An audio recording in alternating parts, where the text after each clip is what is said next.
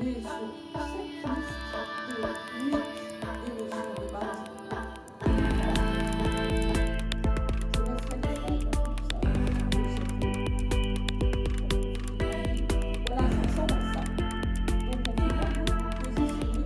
L'esprit d'un LabCom, c'est d'essayer de créer des partenariats entre l'université et des entreprises pour faire en sorte que la recherche à l'université soit utile aux entreprises. Et notre LabCom MeetUX est le fruit d'un partenariat privilégié entre l'université Grenoble Alpes et ICSIAD, avec un parti pris fort que les méthodes en sciences humaines et sociales peuvent accompagner l'innovation. Dans le cadre du LabCom, il y a plusieurs méthodes qui sont déployées et toutes les méthodes tournent autour de la question du numérique, de l'intégration de communautés distantes, la question de la participation. L'ambition de mes travaux dans ce LabCom, c'est d'essayer de qualifier un peu plus finement comment sont traitées les émotions via des choix esthétiques et de voir comment ces choix-là impactent le test face à un usager. Comment ça percute les pratiques, les compétences, l'arrivée de ces nouveaux outils. Moi, ce que je retiens, c'est qu'on est dans le bateau, il y a des vagues, des fois la tempête, on ne sait pas trop où on va. C'est ça. Une requête sur ChatGPT, c'est 10 fois plus coûteux en termes énergétiques qu'une demande. Donc, ce que j'ai particulièrement apprécié, c'est, outre la dimension de dialogue entre des partenaires de types différents, la dimension intergénérationnelle des échanges.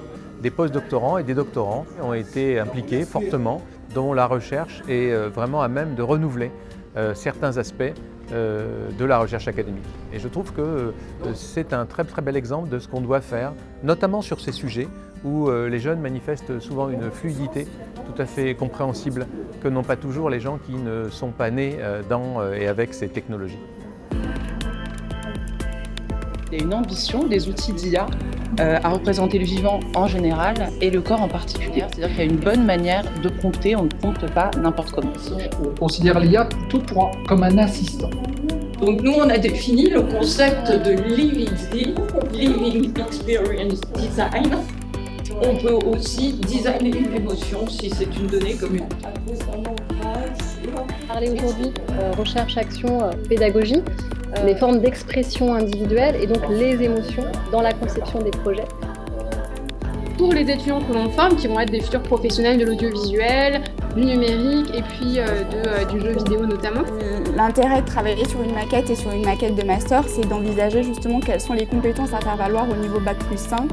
Je pense que l'IA n'est pas forcément un frein dans la mesure où on s'en sert comme un outil et qu'on arrive à cadrer.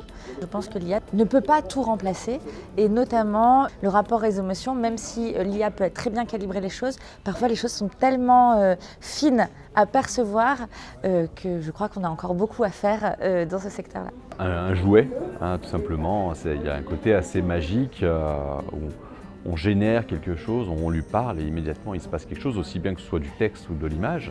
J'ai beaucoup apprécié l'arrivée par exemple de ChatGPT, de pouvoir en fin de compte avoir quelqu'un avec qui discuter. Vu que je travaille tout seul, c'est un peu comme retrouver un compagnon. Ça a été beaucoup plus mitigé au niveau des générateurs d'images. Ce qui m'intéresse, c'est d'utiliser l'image comme une finalité, qu'elle serve un dessin. Sorti au début de l'excitation, de la joie, de cette facilité de construire quelque chose, très vite ça a plutôt été un sentiment de frustration, de travail inaccompli. Plus le temps est passé sur les derniers mois, plus en fin de compte j'en suis arrivé au point où je n'ai presque pas envie de l'utiliser. Sorti d'une phase un peu de questionnement sur quel serait mon métier demain, avant d'arriver à conscientiser que c'était complètement stupide. J'avais encore mon cerveau, ma main, et qu'au final, utiliser cet outil via un clavier n'était pas naturel pour moi. Parce que du coup, ce n'était pas du tout les mêmes canaux créatifs. Donc actuellement, je suis dans l'expectative, j'attends. Aller corriger cette image en fait en très peu de temps. C'est quoi les différences entre ChatGPT et l'utilisation de Word, de Google? L'IA connexionniste va mettre en place un mécanisme d'apprentissage pour que la machine apprenne de lui-même à réaliser cette tâche. À partir du déplacement dans l'espace, on peut déterminer si une personne est de sexe masculin, féminin. Il y a des IA qui génèrent des images, des IA qui génèrent des vidéos, mais heureusement il n'y a pas encore d'IA qui génère des données à partir de rien. Un vrai lien affectif qui se crée entre les personas et ces IA. C'est encore différent de notre smartphone. Chez ICSIAD, on a une plateforme de communauté d'innovation en ligne qui s'appelle Illumaneo. Comment est-ce qu'on garde la robustesse scientifique et comment est-ce qu'on innove en ligne avec des communautés?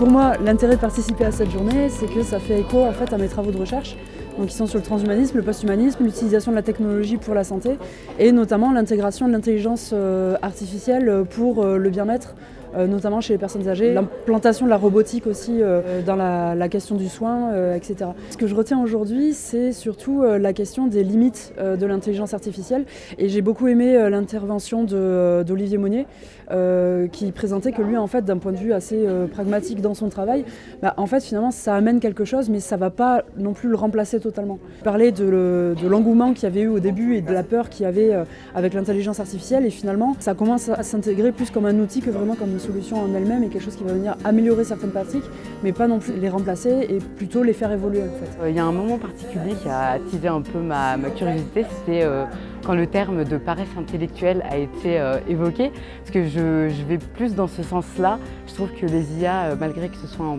bon outil d'aide, les individus peuvent très facilement se retrouver un peu renfermés dans cette dépendance de cet outil. La question de la journée, c'est est-ce que les émotions sont des données comme les autres dans ce cas-là?